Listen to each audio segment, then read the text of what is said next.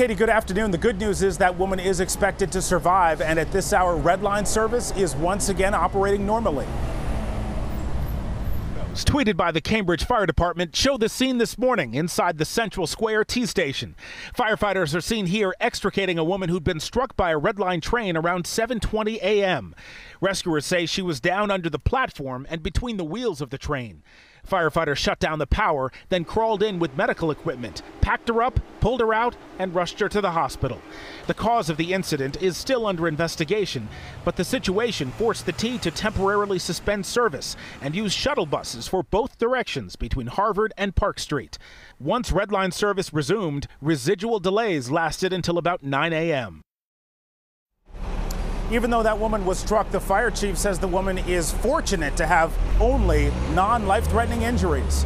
Reporting live in Cambridge, Todd Kiskiewicz, WCVB News Center 5.